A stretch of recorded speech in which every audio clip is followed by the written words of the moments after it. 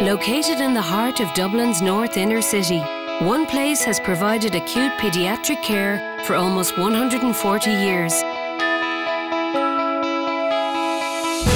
A home from home which offers safety at times of uncertainty. This building tells a story of hope, determination and strength. And tonight, we go behind its doors to share the stories from the theatres and wards, to meet the staff who dedicate their lives to the care of Ireland's children, and to follow the journey of families and their little patients who are in need of vital and life-saving treatment. Welcome to Temple Street Children's Hospital.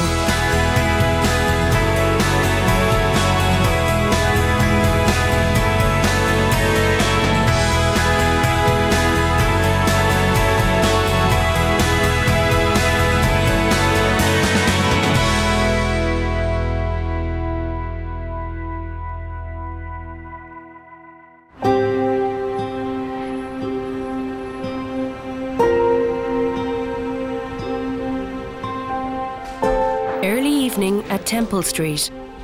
Upstairs in St. Gabriel's, Owen has arrived with his parents ahead of surgery. He's here to get a tumour removed from his brain again. He had his first tumour when he was 1 and it's after growing back, so we're here to get it removed again tomorrow. It just happened to get grown back there again at Christmas. The doctor had never guaranteed us that would never come back, but we were kind of fingers crossed that wouldn't come back, and just happened it has come back now. He was very, very sick. He had a very large brain tumour and he had secondary build-up of fluid in the brain. Following an initial tumour removal, today Owen is back at Temple Street for a second time. Now, we always knew that there was a small bit of that tumour left behind. They've been watching that with scans over the last few years. When we were told that it had grown back, at first it was a bit of a shock, but we knew there was always that consideration that it might happen again. We were told that they were going to really keep an eye on it and just watch how fast it was growing. Over the last 2 or 3 years, the residual tumour in the brain has got, larger on successive scans, so that's why we came to a decision a couple of months ago that he would need surgery. Now, the problem is we don't know whether the surgery is going to affect his speech again and his balance. His balance doesn't be too bad until it starts to grow again, and then we notice the balance beginning to go, and then everything starts up again. After the surgery, he lost everything. He knew us, but he couldn't say our names or anything like that to us. But the worst part is the operation, because it can take so long, and your health, there's nothing you can do. Walking around, hoping and waiting to say that everything's okay. You're saying bye bye. Over in the day ward, Adam has arrived with his mum. Adam's here today for his tonsillectomy because he's had lots of episodes of tonsillitis. So we're going to sort it all out, just like when his daddy was a little boy, they did it too. Are they doing it now? Lots of throat infections and missing school. So he was in senior infants, and he lost a few weeks of school. Every couple of weeks he'd have sore throat and temperature and feeling sick. We're just going to the GP, we got a referral letter, and then we came in to see Dr. Rowley probably 2 or 3 months ago while he was still in school. And she took one look and said, yeah, they could do it coming out and they'd sort out all those problems he has. So we scheduled him for July so that he wasn't going to miss 2 weeks of school. So here we are. Just 1 second, I'll just check with Mum. You don't have to bring your bag, look, you're going to keep that here. Come, see, this press is yours. So that will be waiting for you when you come back down. Adam has had a problem of recurrent sore throats and recurrent tonsillitis, and he actually gets quite sick with them. He gets a sore throat, he stops eating, loses energy. Mum says that he even gets vomiting associated. Now that's a little bit unusual, but can happen. He's quite noisy when he sleeps as well, so he snores a little bit. And that can be because of the tonsils, but it can also be because the adenoids are big in children generally of Adam's age. and we tend to scoop the adenoids out with the tonsils if they need to come out at the same time. Why does she need to put on one of these? Oh, just to keep her nice and clean. Adam had a lot of questions. I wanted to know all about the process of coming into hospital and what would be involved. I wanted to know all about coming up to theatre. Mommy, are you going to do the operation? No.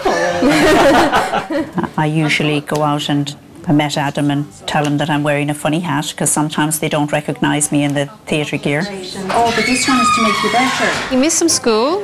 Yeah. He missed some swimming. He's a very good swimmer, aren't you? Yeah, I missed some swimming. I was just tucking into the microphone. You're going to take the microphone?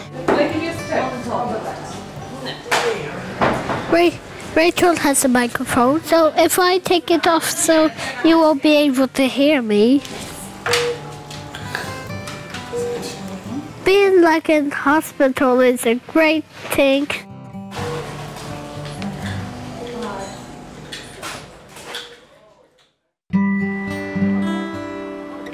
Meanwhile, in the neurology department, Laura is waiting for a consultation. Oh, thanks. Well, it started the day she was born. We ended up bringing her back into the rotunda, and she was having seizures, and they done a few tests and things like that. Tried to find out what it was. We came across, at the time she was Dr. King, and she was running some tests to try find out what the reason that was causing her to have the seizures. She was home within 24 hours and she just kept jerking, and I thought she was cold, so I wrapped her in a blanket and it stopped. So that's all I thought it was, but it happened again and again. And then when she started frothing at the mouth, then we knew then that there was something. Oh, thank you. Oh, thank you. Oh, thank you. Loads of kisses. So day after day there was more and more tests run, and after about a week she was sent for an MRI and a CT scan, and Dr. King came up with the diagnosis called hemimegalencephaly, which basically means half enlarged brain. Well, it was malfunction, which was what was causing all the seizures. And see how large it is to the extent that it's actually almost travelled to the other side and pushed the normal side. The major test to diagnose seizures is an EEG. And that's a test where we put electrodes on the patient's head and we measure the electric activity of the brain, and we're able to detect excessive electric activity and seizure activity and also localize where it's coming from. So she would have had several of those. So there's one to diagnose and there's several to follow up. You can see how hazy and thick it is. So for the first almost 2 years of her life there was constant seizures, and with the hemimegalencephaly they basically run out of the medication because it can only work for a certain length of time because the seizures end of it is so complex and it's so difficult to control. When I think back, I don't even know how we managed. She has a bigger sister who was only almost 2 when she was born, so we're trying to deal with her as well, but they're not knowing. And then even when the word hemimegalencephaly, I couldn't even pronounce it for, never mind even spell it, it was horrible. The not knowing of what was wrong with your child, or we were told she may never walk and she may never talk. And we were told that if she wasn't a candidate for surgery, because not everybody with hemimegalencephaly is a candidate for surgery, if she wasn't a candidate for surgery, she would be possibly dead before she's 2, because the seizures would get her in the end and you'd probably run out of medication to control them. And then Dr. King brought us in to a little room, parents' room, just off the intensive care unit in the rotunda, and sat us down and said the hemimegalencephaly was a condition that has pretty much uncontrollable seizures. And we didn't know what to say, didn't know what to do. And she said that if it was, if she may end up getting surgery, and if it was a case that she was a candidate for surgery, she would need half her brain removed. And that's what happened to her. She had the left-hand side of her brain removed.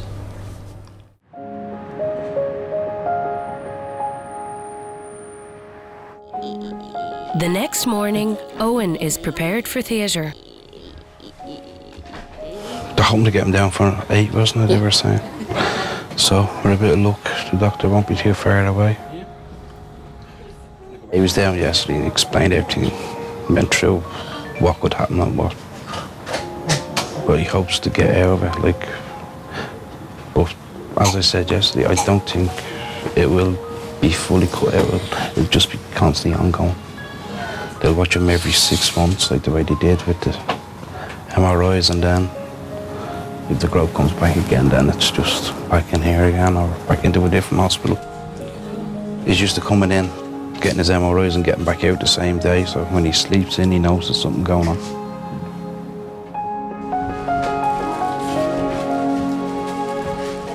It was felt better to address this now rather than waiting for him to get sick. Because if we'd left it, it would have got bigger and bigger and bigger. Just there for a second. In general, if you're having surgery on the brain, the better you are going in to have it done, the better you are when you come out. So this is Owen Purcell. Owen Purcell. So he's been in and out over the last couple of months. He's had some extra scans to prepare him for the surgery. Owen's parents have been down this road before with Owen because he's had his previous surgery as a baby. So I think they'll need an awful lot of support having to go through this very tough time again. We need to establish a good relationship with them so we can all work together looking after Owen post-operatively. And we need to be sure that they understand what is going on. Right, say goodbye, Mammy. Later. See you later. Get good. It's very hard, you know, because when he was only one, it would have been, the bottom would have fallen out of their world. You know, your child has a brain tumour and he's going in for major surgery. It's impossible to imagine what's going through parents' heads, you know, when they're given that. No one wants to see their child going through this kind of surgery twice. Even though they knew that the tumour was going to come back, or likely to come back, I suppose when it came down to the crunch decision that we're going to go ahead and have surgery, would have brought back all those memories from years ago.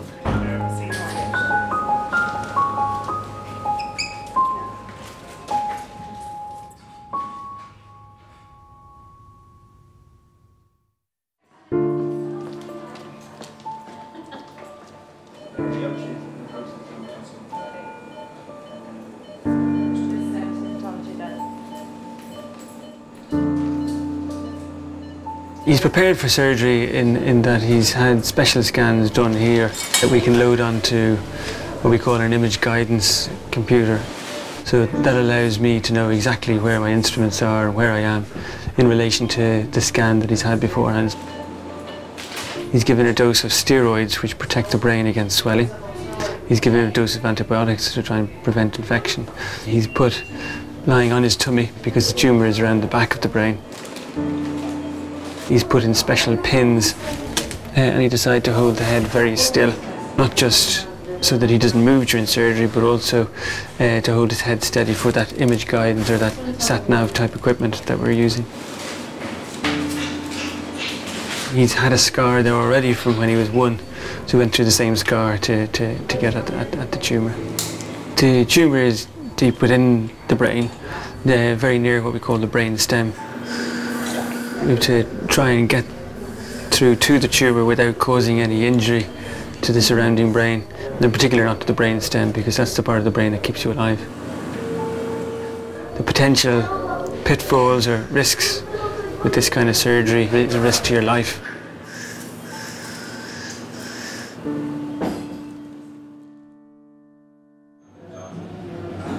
Are you going to go down and get a cup of tea or? Breakfast. Yeah. You know you have to be strong for him, like. Doesn't get any easier. No. At the same time. Mind it usually it's not that bad when you get MRI. It's just knowing that it's a big operation today is kind of the worst part of it. I didn't get much sleep last night. Every time I seemed to fall asleep, I just woke up again, so I was just tossing and turning. It's just nerves. You're anxious to get the operation done. Probably get through it. Then we start all over again. See how it affects him. This is the worst part. As bad as it was getting in for the operation now, it's just sitting around waiting, you're helpless. Nothing you can do about it. You can try and think of something else, but it always gets back to where he is and what would happen to him if he survives the operation, things like that. There is a life-threatening operation, he could die down there today. But we knew that the last time as well. So it's something that you do have to prepare yourself for as well.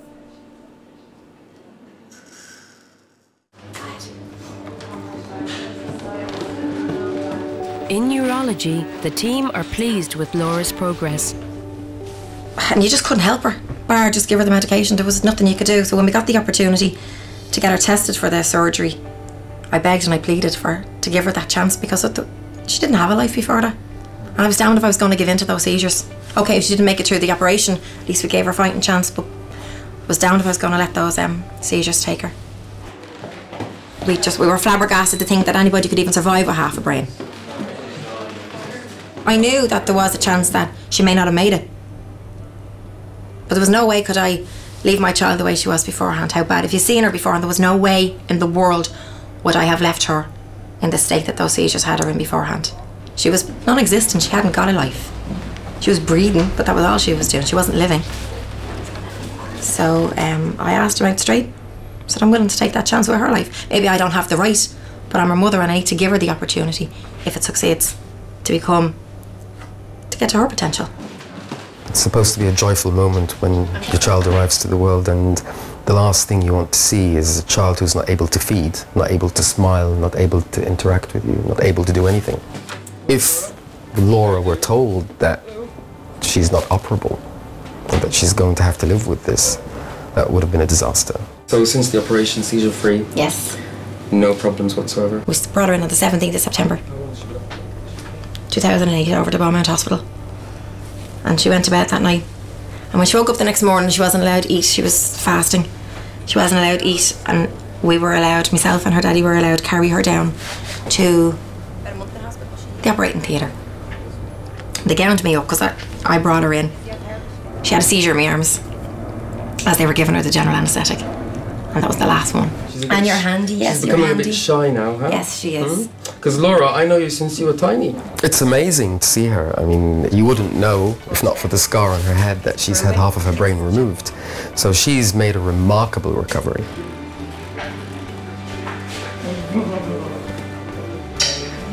She's 3 years seizure-free. She's 2 years off all her medication. She's going to mainstream school very shortly. She's doing fantastically. So this is the best scenario possible after an operation of that nature. Now, go home. Like, she started laughing. She started babbling. We were told she would never walk and never talk. Now she's starting to learn. The left-hand side of the brain is the side of the brain that controls speech. And because that's, apart from the fact that it was malfunction in the beginning, it's now gone. The right-hand side now has to try and learn. She's starting to say a few words now and she's walking by herself. So it was a result. But as the time went on, there's certain things that she could do, like little kind of milestones. Sitting up by herself. She could never sit up by herself. She was too weak to. She sat up by herself. And there was a little merry dance done around the house because that was so huge for her. She would have never been able to do it beforehand. Little things like that. Little milestones that people take for granted. She's a lovable little girl.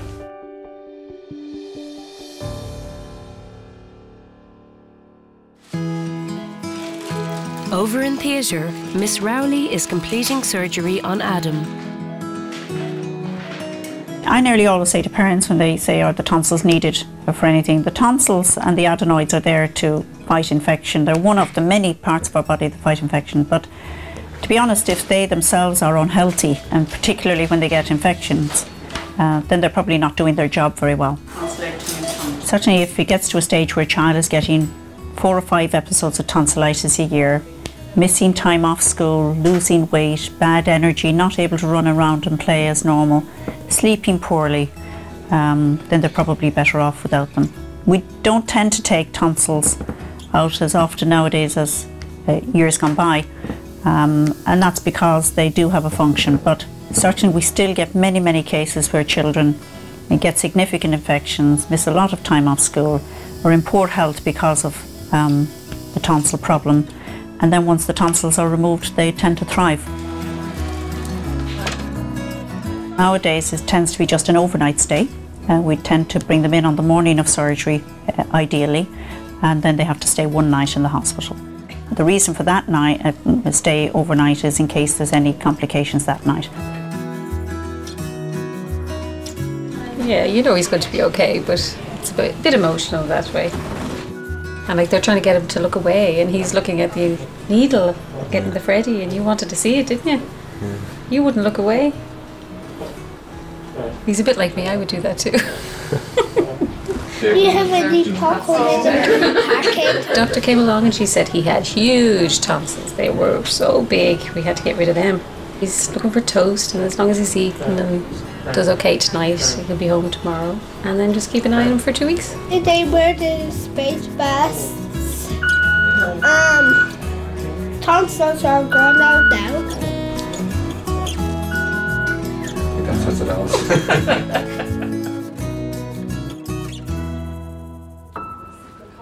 Meanwhile, Owen is transferred for a CT scan.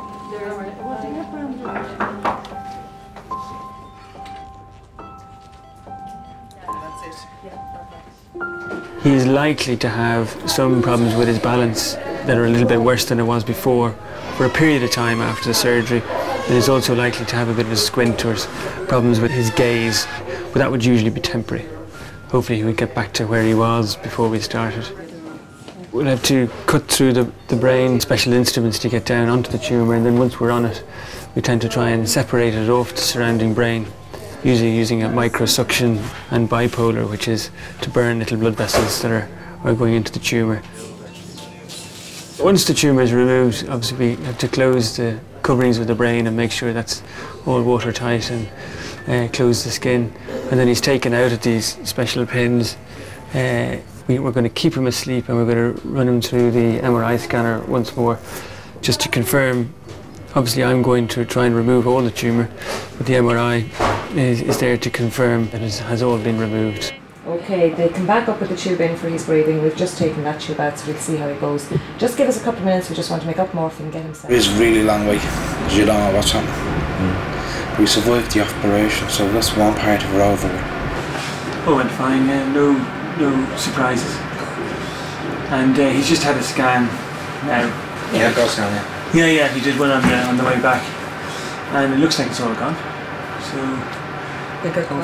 in very, very rare circumstances where you do have brainstem injury from surgery, you can have someone who can't breathe on their own at all. They would have to remain ventilated on a life support machine for, days or weeks. These things can and do happen. So he's be going to intensive care where we're monitoring for those kind of things. Our first job is to maintain his airway when he arrives to us, and he had an ET tube in situ for that.